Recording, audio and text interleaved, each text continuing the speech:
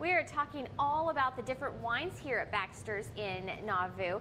And can you believe there's more than 20 varieties of grapes grown right here?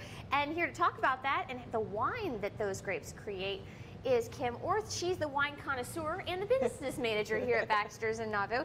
Tell me a little bit about how many different wines those 20 varieties of grapes create, though. Well, right now we have the 13 varieties that we've been making out. That fluctuates really in between 12 and 14 varieties, just depending on the quantity of grapes that came in the fall before. But we've got our sweet wines over here and our dry wines over here, and then people can come in and sample. We do give a complimentary sample and kind of work through, you know, the tasting if they would choose to. Now, you say that people's palates actually change during the winter time from the summer to the winter. What are people looking for more during the colder months right now?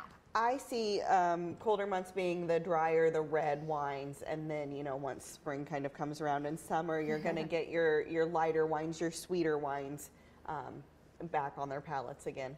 Well, it's amazing to me that even during the winter time, the dead of winter, there's a lot of activity here at Baxter's in Nauvoo. Coming up on KHQA this morning, we're going to be talking about what kind of things are being done in the vineyards in order to get these wines created for you in the fall.